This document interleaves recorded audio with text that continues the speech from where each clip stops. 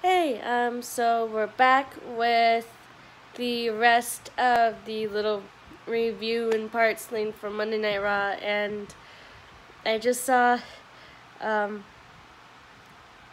Rey relinquishing the title to Samoa Joe, and that was sad. Like, he knew that he had to relinquish it. He knew that he was injured, and he still called it his championship, which I liked, even though he knew and everyone knew that, like, Samoa Joe's shoulders were off the mat the whole time.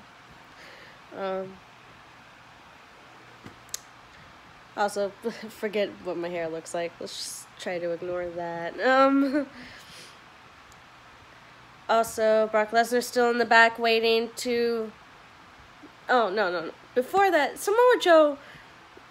Rey laid the belt down, the title down on the mat, and tried to leave, and then Samoa Joe locked him in the coquina clutch. It's like, he paid respect to you. He gave the belt back to you.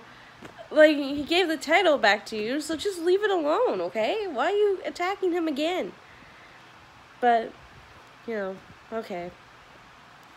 And Brock Lesnar's getting ready to cash in tonight, so, or like last night, but, so, okay. And then Braun Strowman has come out here because he and Bobby Lashley are going to arm wrestle, so that's going to be interesting to watch. My thoughts on Rey is that I love him, and I hope he gets better very soon. I hope his separated shoulder gets better very soon. And I hope that he can come back and get that title back the right way with Samoa Joe's shoulders actually on the mat. And I will see you after the next break.